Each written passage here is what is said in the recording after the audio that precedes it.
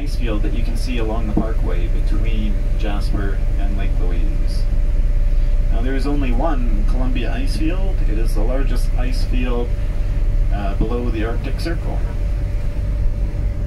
The name Columbia was derived from a U.S. merchant ship that circumnavigated the world and eventually traveled the Columbia River.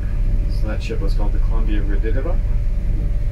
So we have the Columbia River, there's also Columbia Glacier, and of course the Columbia Ice Field.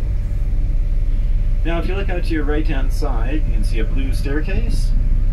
Just on the other side of the staircase there's some dirt protruding or sticking out of the snow there. That is called a terminal moraine. So terminal means end, and a moraine is a pile of rock debris created by a glacier. So that terminal moraine marks the furthest advancement of the Athabasca Glacier, and that happened in 1843. Scientists know that because when the glacier reached that area, it pushed up against some of the trees over there. By doing a tree ring analysis, they determined the age of the trees. That's how they figured out 1843 was the date of the furthest advancement of the Athabasca Glacier. To your right, you can see a blue sign that says 1890. That's where the toe of the glacier was back in 1890. That road to the right is maintained by Parks Canada, so they should open it soon, and then the general public can drive down there, park in the parking lot, and go explore the surface of the glacier. Now is not a good time to do that if you don't know the dangers. There are crevasses, cracks in the ice, that get covered with snow. So that creates a snow bridge. So if you're exploring that glacier and you don't understand there's a snow bridge covering a crevasse, you could fall right through it. So there is guided ice walk tours during the summer that should open up sometime soon. And those are professional guides that know all the dangers of the glacier and keep you safe. Now we have 3 different ecoregions in the Canadian Rockies National Parks here. So we have the montane zone, the subalpine zone, and the alpine zone.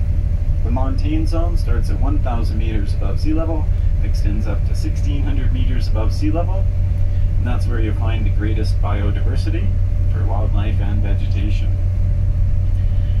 Now from 1,600 meters to 2,200 meters above sea level, you're in the subalpine zone. So there's not a lot of vegetation, therefore not very much food for the wildlife. Like I said, you might see some bighorn sheep up here, maybe some mountain goats. Once in a while we had a black bear come to some staff camp in the middle of summer, but not too much wildlife up here. Now once you get above 2,200 meters, you're up into the alpine zone. The average altitude of the mountains in the Canadian Rockies is about 3,000 meters, 10,000 feet above sea level. These mountains here are a little bit higher. Mount Athabasca is at 3,490 meters above sea level, I believe. The highest one around here is 3,505. Now there's usually a constant cold wind coming down off the ice field, and it comes down through the valley here, and then it hits the mountain behind us, behind the ice field center. It's called Mount Wilcox. So the wind typically goes north and south then. So when you come here, your gas gauge is going to drop very fast because you're going straight into the wind, and then when you leave here you're going to see some exceptional gas mileage because you're going to have your back to the wind. So this is the transfer bay where you load onto the Ice Explorer. Takes you onto the glacier.